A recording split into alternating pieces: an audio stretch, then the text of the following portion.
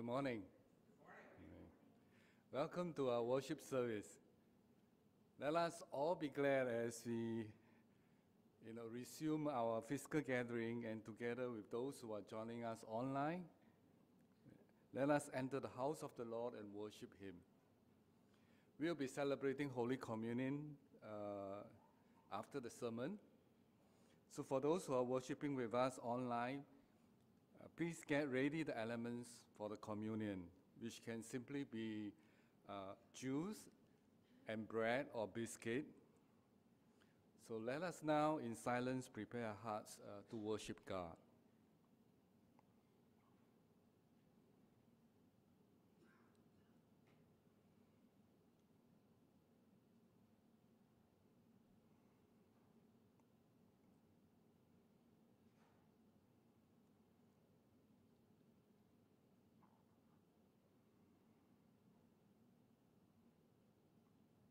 Our call to worship this morning is taken from Psalms 28, verses 6 to 7. Blessed be the Lord, for He has heard the voice of my pleas for mercy. The Lord is my strength and my shield. In Him my heart trusts, and I am helped. My heart exalts, and with my song I give thanks to Him.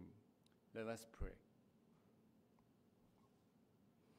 Father God, our sovereign Lord, Almighty God, we praise you because you have heard us when we called out for you to help us.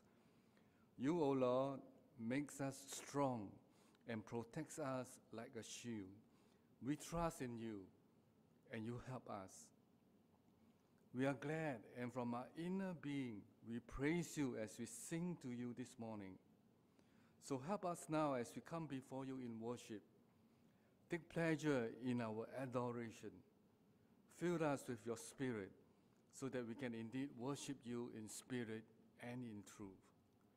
In Jesus' most precious name we pray. Amen. Let us now invite the worship team to come and lead us in worship.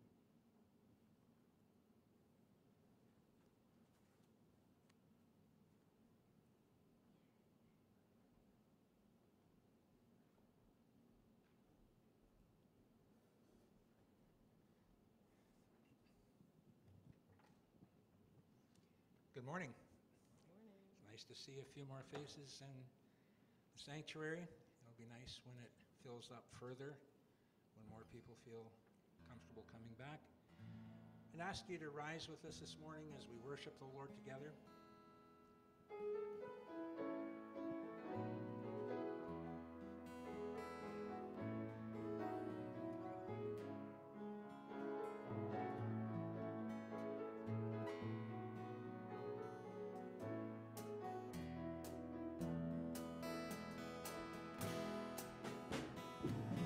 Say to those who are fearful-hearted, do not be afraid.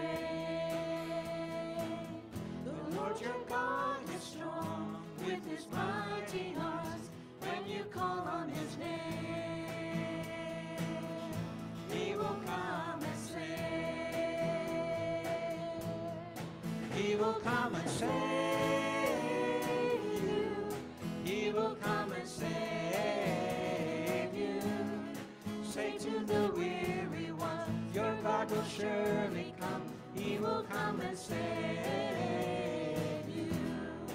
He will come and save you. He will come and save you. Lift up your eyes to Him. He will arise again. He will come and save you. Say to those who are broken-hearted, do not lose your faith. The Lord your God is strong with His loving arms. When you call on His name, He will come and save. He will come and save you. He will come and save you. Say to the weary ones, your God will surely come. He will come and save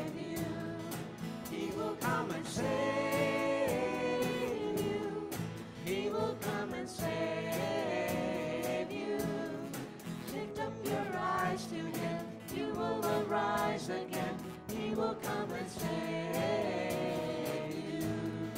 Lift up your eyes to Him. You will arise again. He will come and save you.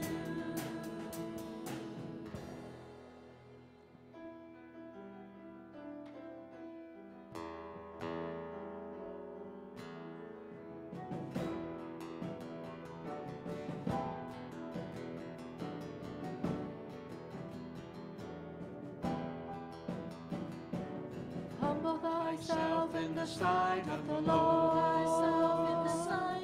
Humble thyself in the sight of the Lord.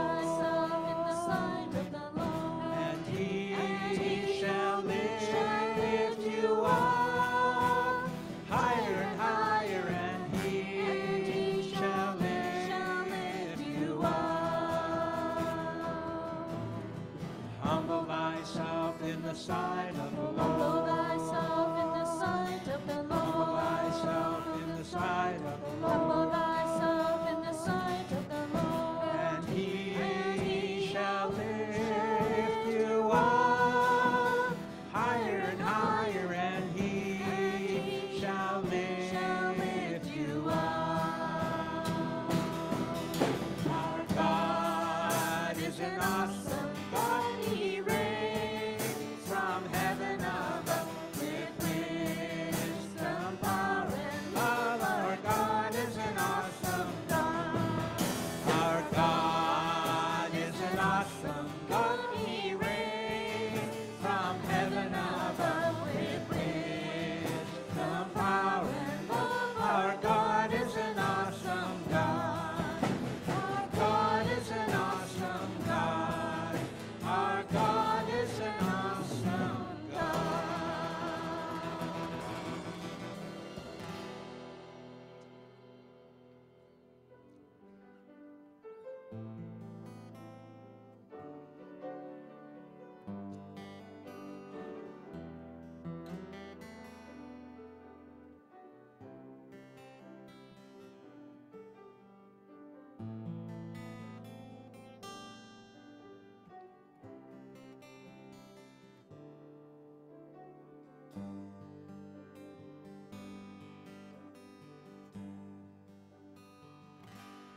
Above all powers, above all kings,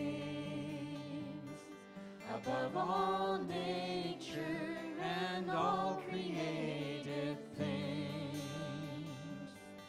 above all wisdom and all the ways of man. You were here before the world began. Above all kingdoms, above all thrones, above all wonders the world has ever known, above all wealth and treasures of the earth, there's no way to measure what you're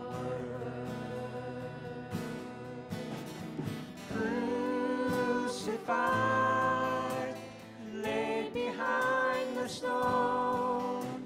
You lived to die, rejected and alone, like a rose.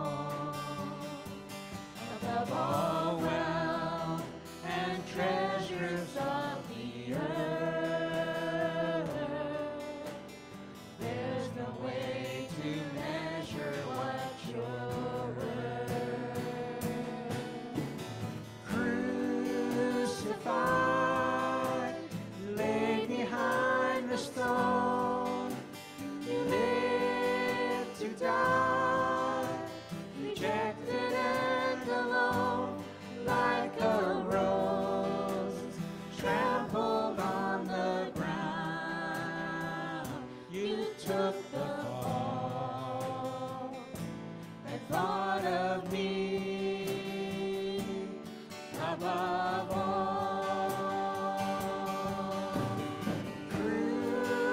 Crucified, lay behind the stone, you lived to die, rejected and alone, like a rose trampled on the ground.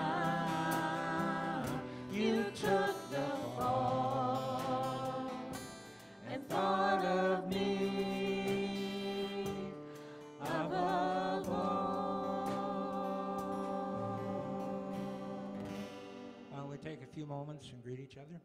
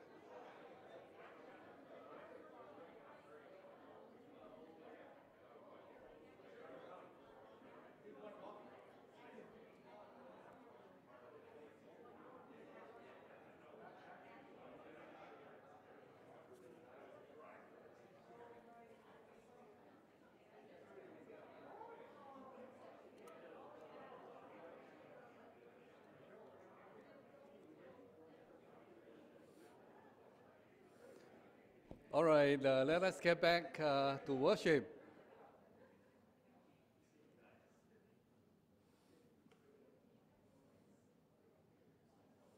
Thank you. Let us continue our worship through our tithes and offering. The protocol will still remain unchanged, but do stay tuned, as we work towards the fiscal collection of offering. For the offering today, please put your offering in the envelope provided, and drop it off into the offering box over there as you leave the sanctuary through the side door. For those who, we have a new feature that you can actually do e-transfer, interact e-transfer. So do take note of that service. And if you are using that service, you can do so after this morning's service. Listen now to Hebrews 13, 15 to 16 as we present our offering to God. Through him, then, let us continually offer up a sacrifice of praise to God, that is, the fruit of lips that acknowledge his name. Do not neglect to do good and to share what you have, for such sacrifices are pleasing to God. Let us pray. Father God, as we come before you to present our offering, please accept it as our sacrifice of praise. May it be pleasing to you and be used for the furtherance of your kingdom on earth. In Jesus' name we pray. Amen. Now refer you to the church bulletin for the announcement. First of all, as usual, a warmest welcome to all of you who are worshiping with us this morning, both online and in person.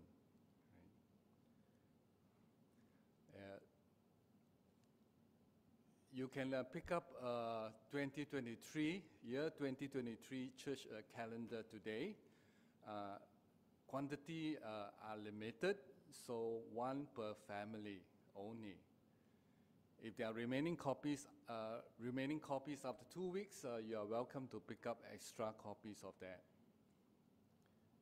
Item 3, Elders Board has reassessed the ongoing needs of live streaming of Sunday services.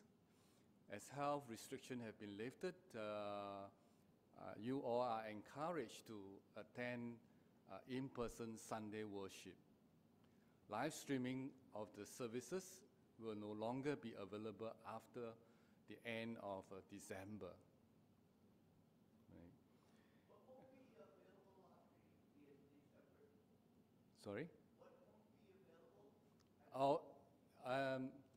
No, the live streaming. That means if you're coming in person, then it's okay. Yeah. Right. You cannot watch it over the computer. I mean, we no longer stream the services. That's what it means. Okay. There is still time for you to pick up and pack Christmas shoe boxes. As you can see over there, some boxes are already in. So do take note. You can pick up a shoe box and pack it and return to the church by November the 13th. Please also enclose $10 per box to cover the shipping charges. Right. Item 5, the Mission Department is planning the community service outreach during the Mission Awareness Month in March next year. Purpose is to provide free services to the church community and the Chinese community as salt and light. So if you have the burden to serve in any of those capacity listed there, you're most welcome. And any new ideas are welcome as well. Do contact the Mission Department at mission@victoriacac.ca. Right. Item 6, I have already mentioned that.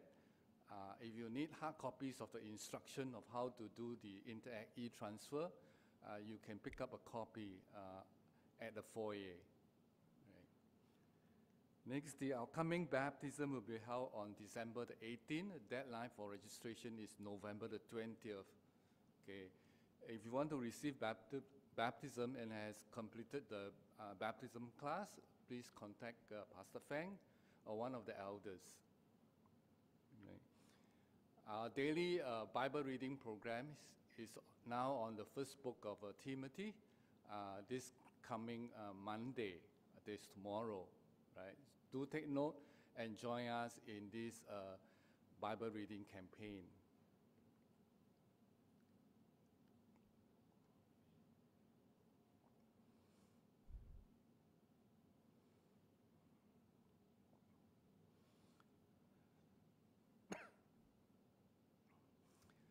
Today's topic is overcoming temptation.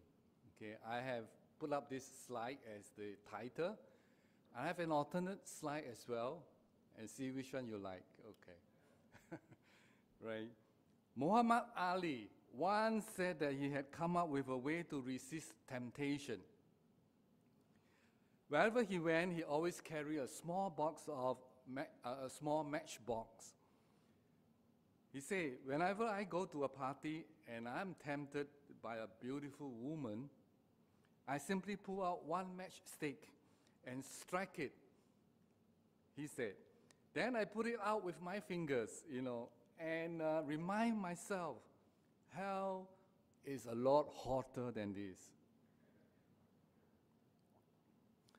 A husband confessed in Reader's Digest about a time when he and his wife were out shopping. A shapely young woman in a short skirt walked by, and the husband's eyes, followed. Without looking up from the item she was examining in the store, the wife said, "Was it worth the trouble you are in?" Of course, hinting that there will be a punishment, later for him. Yielding to temptation brings nothing but trouble, and it is never worth the price one must pay for allowing temptation to become your normal behavior.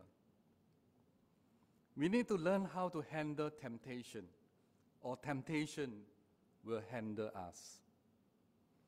Of course, overcoming temptation requires more than learning or training.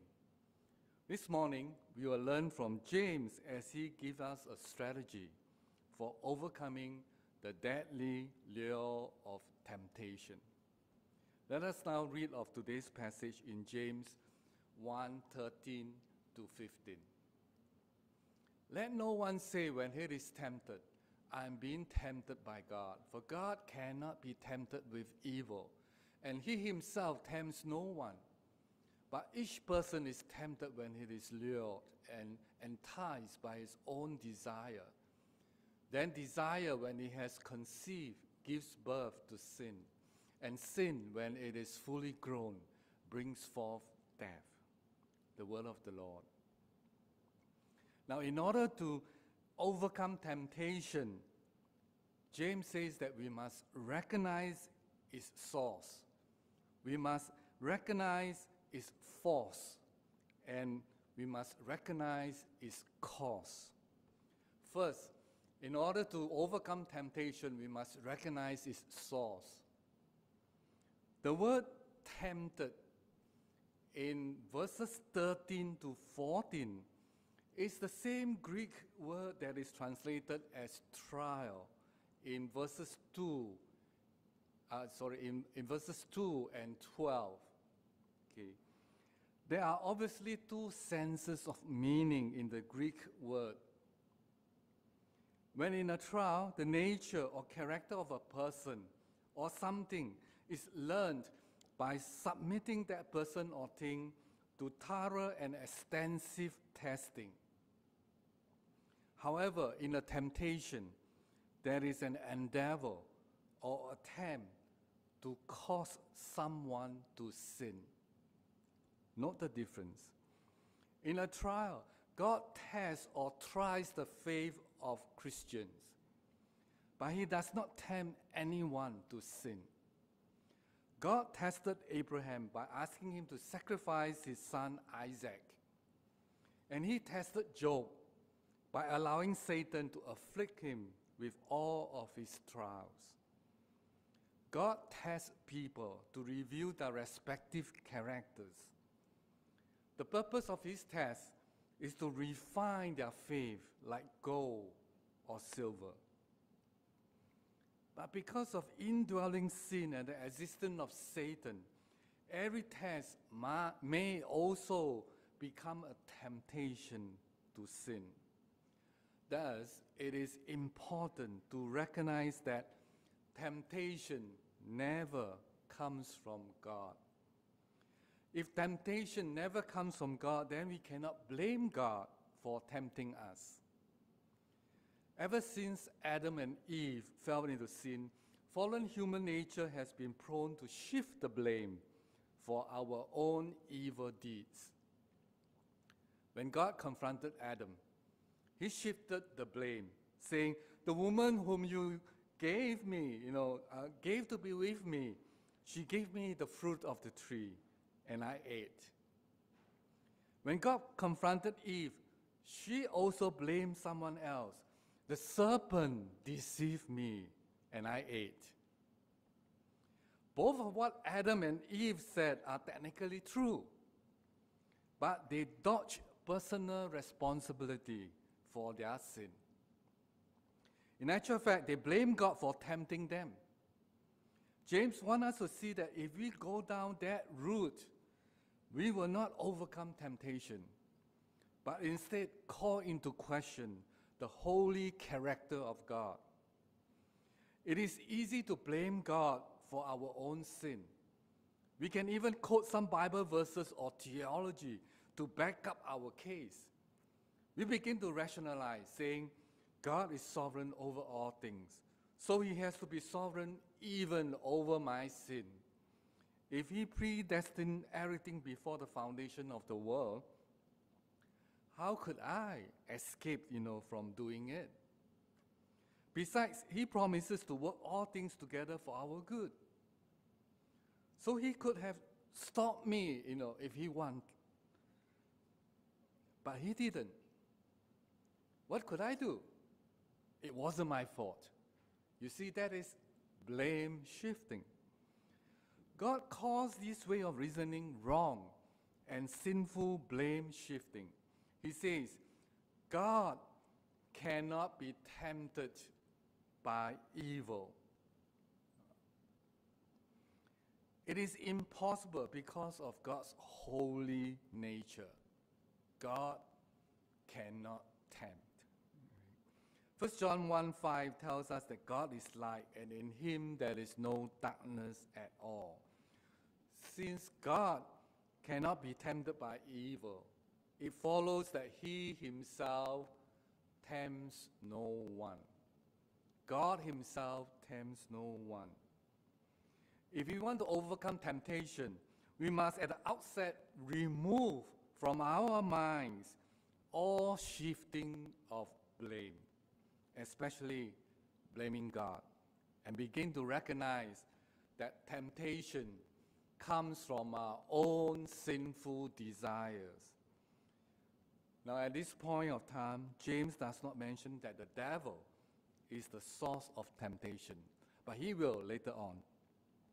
Here, James wants us to see that to blame God or circumstances or the devil or some other people for our sin is basically to dodge its real source.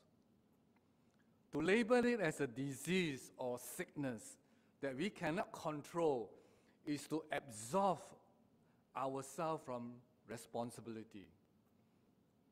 There is no way we can overcome it unless we acknowledge that it comes from our own sinful desires.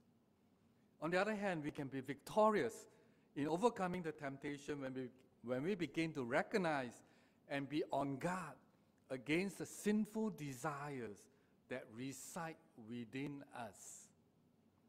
Sometimes these desires may be legitimate, but most of the times they are sinful. Whether they are legitimate or sinful would depend on the situation and how we handle it. For example, hunger is a legitimate desire.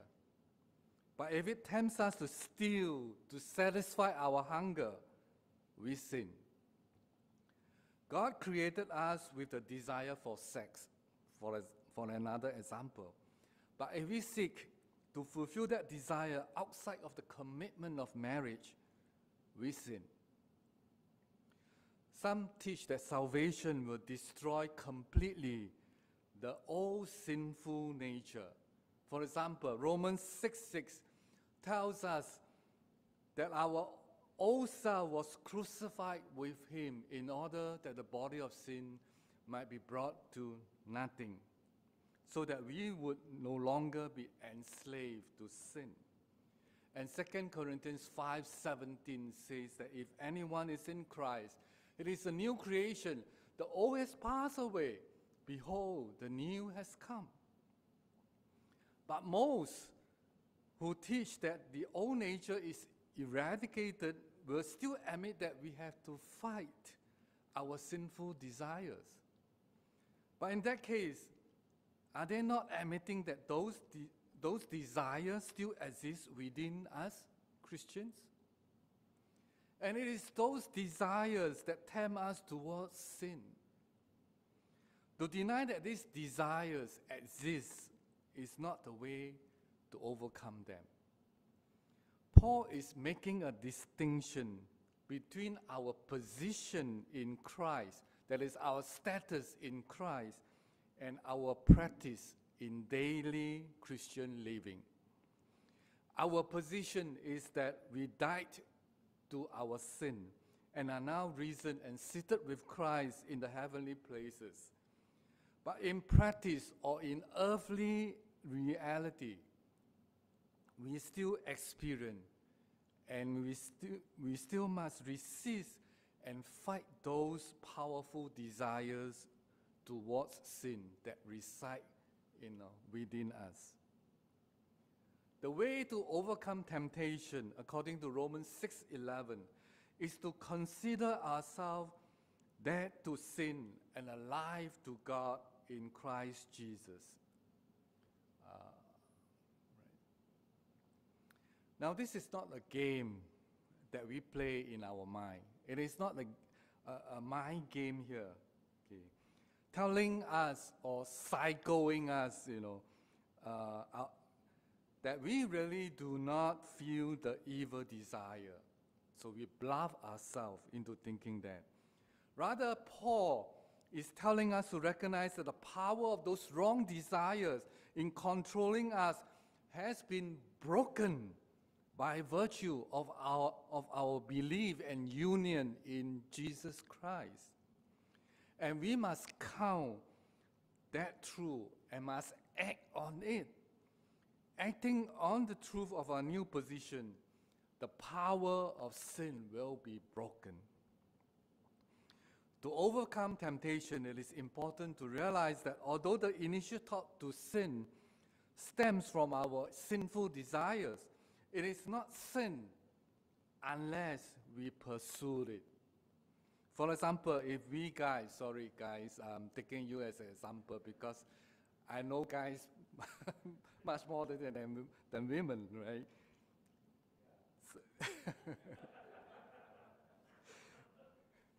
Sorry. If we guys happen to see a picture of a seductive woman on the website, the thought will probably, pop into our mind. Wow, she's quite a woman. Right there, we face a critical decision. Will I go further, entertaining, that sinful thoughts of what it might be like, to have sex with such a woman? Or will I turn from temptation and put on the Lord Jesus Christ and make no provision for the flesh to gratify its desire? It is a decision for us to make. Sin always begins in the mind. No one ever falls into adultery without first entertaining it, in his or her mind. If we judge these sinful thoughts the instant they pop out in our mind, we will not go down the path towards outwardly sinful behavior. But if we do entertain such sinful thoughts, sooner or later, Satan will present the outward opportunity to sin, and we will fall. So if we make it our habit to take every thought captive to obey Christ, we will not sin in thought or deed. So for James and for all of us, In order to overcome our temptation, we must recognize its source. It does not come from God. It comes from our own sinful desires. That's our first point. Now the second point. In order to overcome temptation, we must recognize its force.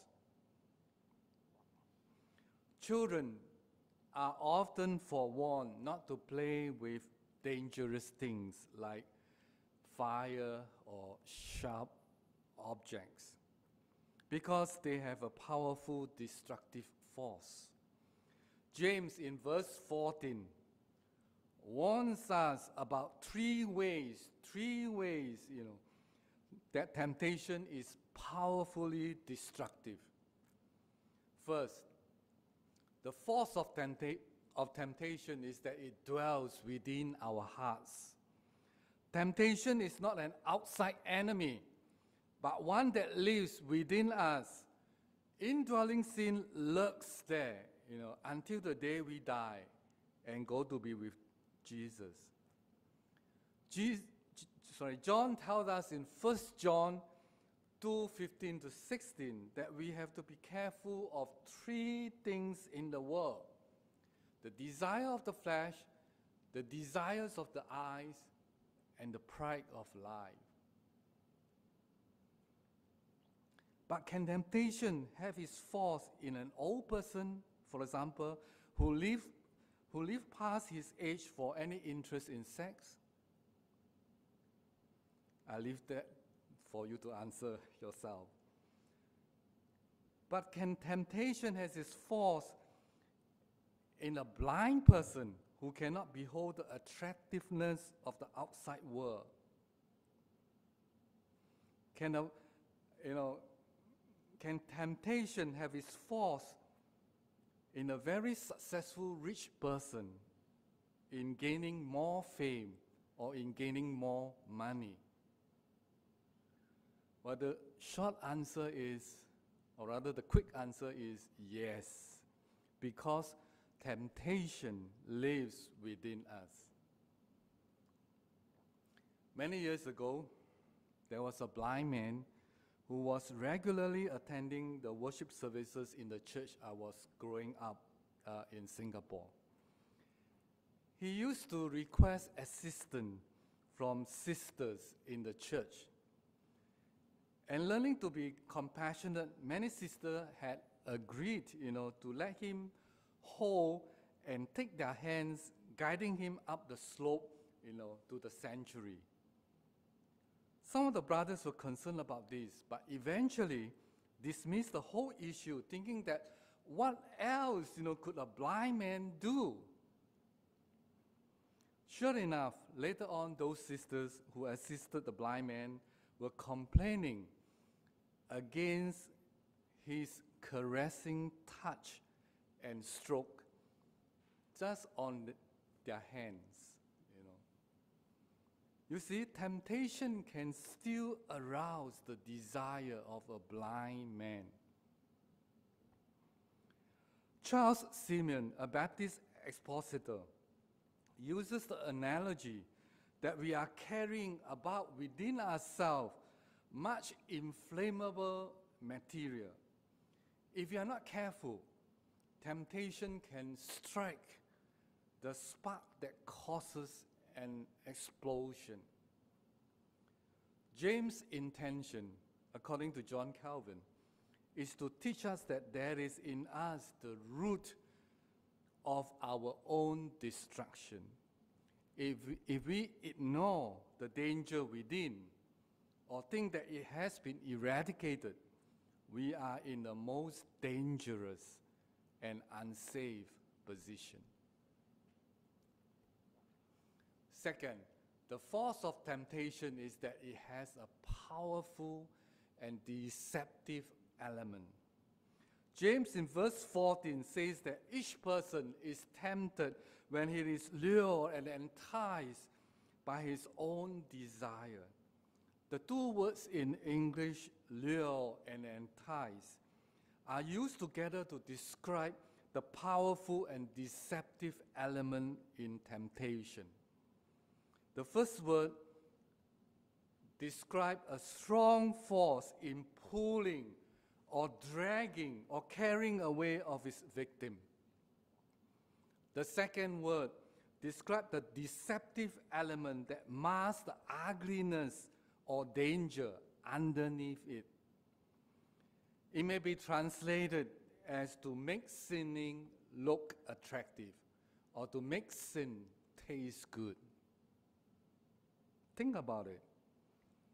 Clearly, these two words are taken from the metaphor of fishing and hunting. The fish, for example, sees the bait and it lures him toward it, thinking that he will get the delicious meal. Instead, he gets hooked and carried away forcefully, where he eventually becomes the meal himself. The temptation to sin is like that. We think that sin will satisfy us and get us something good that we are missing. But instead, it hooks us and drags us to destruction. This metaphor of fishing or hunting is frequently transferred to the seduction of the prostitute, that is Madame Folly, in the book of Proverbs. For example, in Proverbs, I don't have that slide, sorry. In Proverbs chapter 7, verses 21 to 27, let me just summarize for you that. With her, that is referring to the prostitute, with her many persuasion, she entices him, and with her flattering lips, she seduces him. Suddenly, he follows her as an ox goes to the slaughter, or as one in fetters to the discipline of a fool, until an arrow pierces through his liver. As a bird hastens to the snare, so he does not know that it will cost him his life. Proverbs 7, verse 26 to 27 concludes, "For many are the victims she has cast down, and numerous are all her slain. Her house is the way to Sheol, descending to the chambers of death." As Christians, we are not to live by our feelings, or external senses without discernment of its danger, but by faith and obedience, based on the knowledge of God's word of truth. In this way, we can prevent temptation from luring and enticing us from the safety of self-restraint to sin. Third, the force of temptation is that it has a life of its own. James pictures evil desire and sin as having the ability to conceive and give birth. Okay. When an evil desire conceives, we need to abort it as soon as we can. We have all seen a tree growing out of a sidewalk where it has split the concrete. It began as a tiny seed falling into a crack. But that seed had life in it, and the power of that life produced a tree that broke up the sidewalk. Temptation has that kind of destructive life in it. Do not let it take root in your life. Follow the example, of Joseph, who ran away from the wife of his master, Potiphar. But not the example of David, King David, right? Who allowed his desire to take root and eventually led him to adultery and murder. In order to overcome temptation, we must first recognize its source, that is, our own sinful desire. Then we must recognize its force, that is, it dwells in our hearts and is powerfully deceptive with a life of its own. And finally, in order to overcome temptation, we must recognize its cause.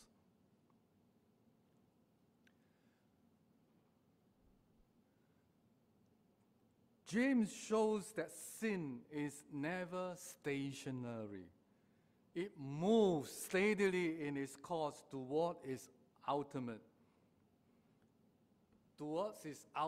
hideous end, and that is death. Sin is like a small crack in a dam. A small crack in a dam. At first, it doesn't seem threatening, but if it is not repaired quickly, it can lead to the collapse of the entire dam, causing terrible destruction. Death in verse 15 stand in contrast to the crown of life in verse 12. They are two totally separate destinies. At first, the two paths may seem just like a small fork in the road. But follow them to the end, and you are in two very different places. That is either life or death. At the outset, temptation always promises excitement and fulfillment. It never comes along with the pitch. Would you like to destroy yourself and your family? Would you like to disgrace the name of your God? Rather, it comes on with the enticement. This will be fun, This will meet your needs. This will get you what you have been looking for all this while. What can it hurt to try it? Now, if you take the bait, you are on the course that leads to death.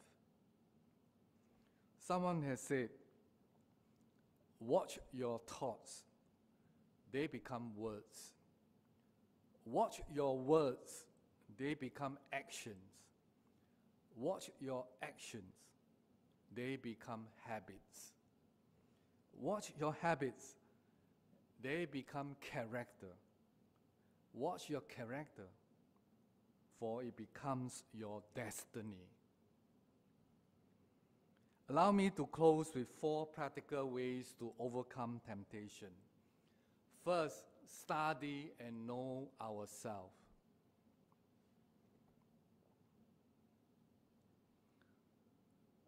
Actually, this point belongs to the one famous Chinese warrior in his strategy. Okay, study to know yourself. If you know yourself, you can win all battles. Okay, you know your enemy and you know yourself. Know where we are vulnerable and devise strategies to protect ourselves. Others may be able to handle situations where you will fall. Okay. Don't go with them if it is a source of temptation for you. Develop a deep distrust in yourself that drives you to a desperate clinging, to our Lord Jesus Christ. Second, avoid tempting situations. If you are vulnerable to lust, don't go into bookstores where there is pornography. Don't have unaccountable access to the internet. If possible, if you are married, always involve your spouse in your business or ministry trip. Third, have a predetermined commitment to follow Christ and to flee temptation. We have to decide this before we get into a tempting situation. Keep our love for Christ fresh, and the lure of the flesh and the world will not seem so attractive to us anymore. Fourth, keep before us the gruesome end of temptation, and that is death. Remind ourselves of that, because that path will definitely lead to death at the end. Now, this is really serious business because we will not make it as a Christian if we do not learn to overcome temptation. Recognize its source. It does not come from God, but from our own desires. Recognize its force. It dwells within us and is powerfully deceptive with a life of its own.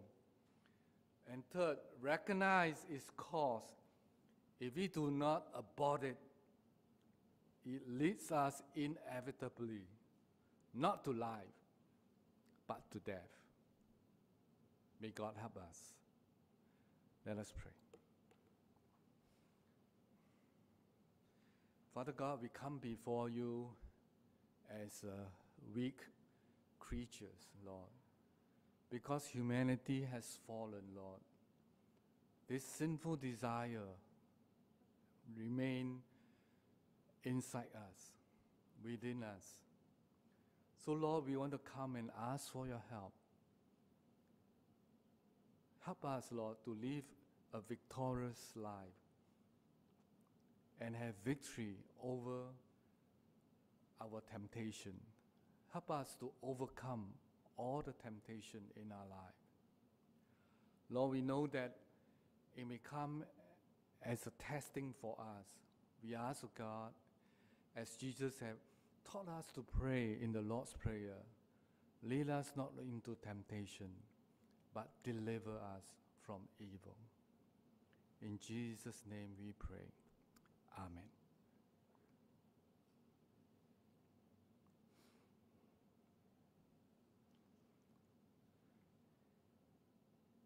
This morning we'll be celebrating Holy Communion.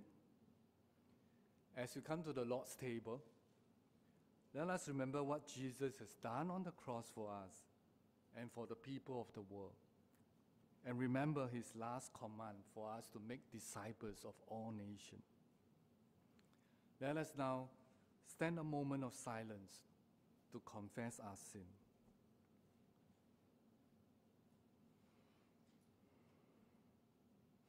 Ask the Holy Spirit to search your heart for any known sin.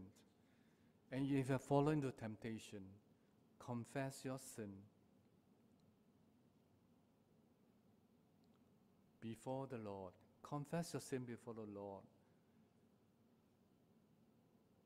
And you'll be clean as you come to the Lord's table.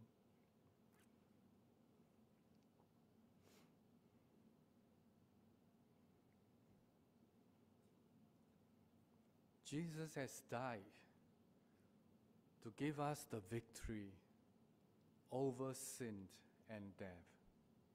So take hold of it, claim on these promises, and live a victorious Christian life.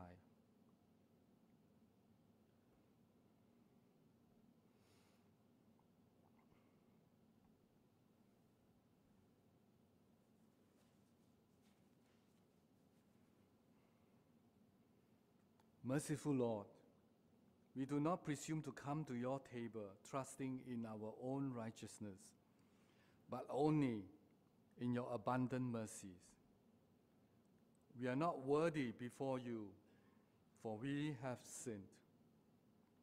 So with humble, lowly, and penitent hearts, we come to seek your face and favor. Let your mercy be upon us, O Lord, we pray. Amen.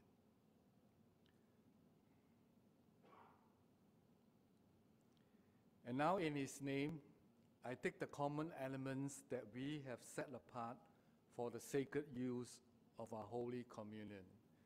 And those who are joining us online, if you have prepared your elements, let us set it apart for the sacred use of our Holy Communion.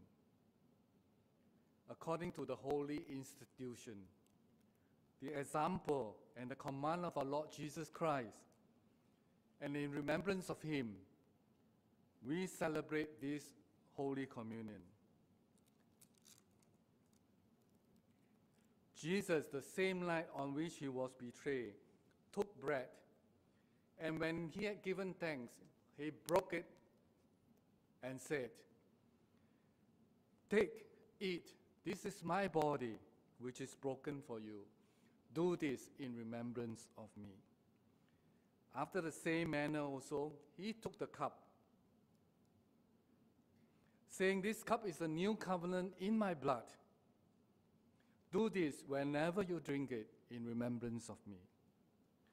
Now the Lord's table is open to all Christians who truly and earnestly repent from their sins and desire God's help to live a holy life.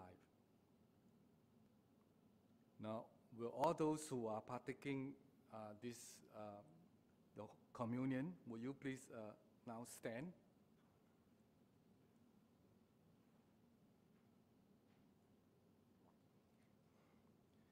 Taking the bread, this is the body of Christ, which is broken for you. Take, eat. This we do in remembrance of him.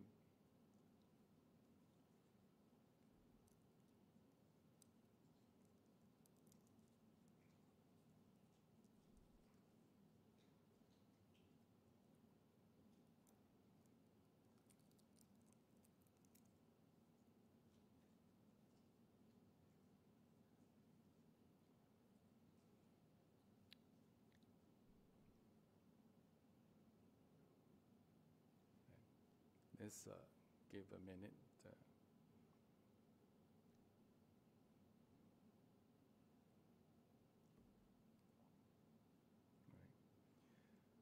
Now, taking the cup. This cup is the new covenant in the blood of Jesus Christ, which he shed for many for the forgiveness of our sin. Take, drink all of it in remembrance of him.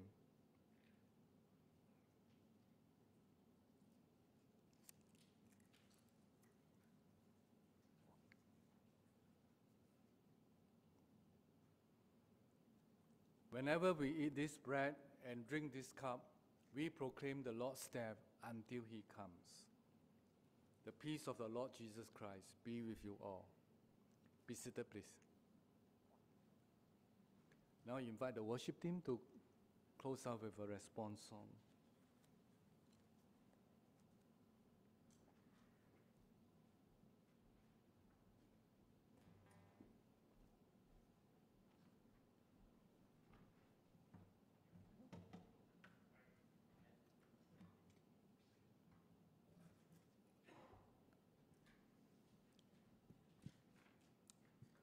I'd ask you to stand with us as we close.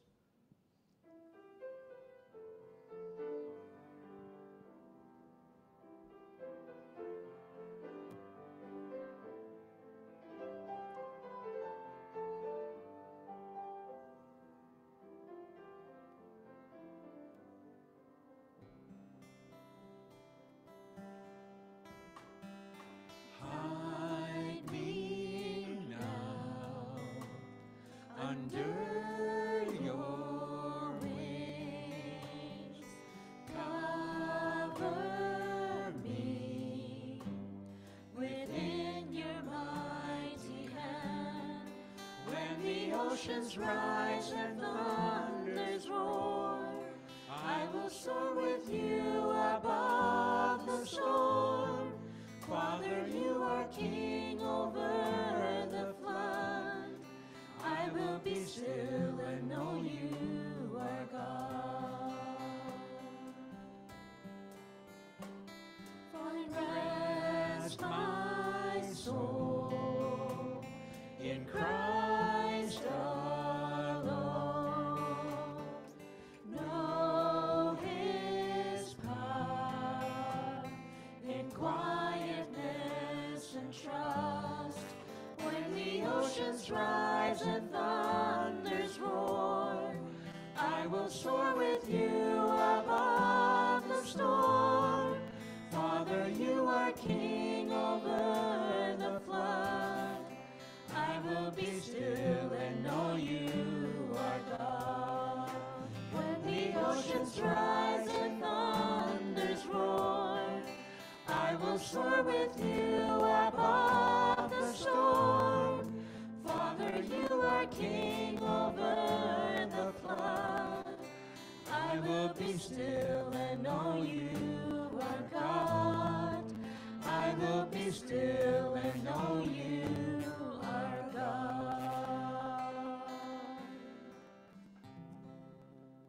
please stand and receive the benediction. Now may the God of peace, who brought again from the dead our Lord Jesus, the great shepherd of the sheep, by the blood of the eternal covenant, equip you with everything good that you may do his will, working in us that which is pleasing in his sight, through Jesus Christ, to whom be glory forever and ever. Amen. Be seated, please. After a moment of silent prayer and meditation, you may be dismissed. Go forth and serve the Lord.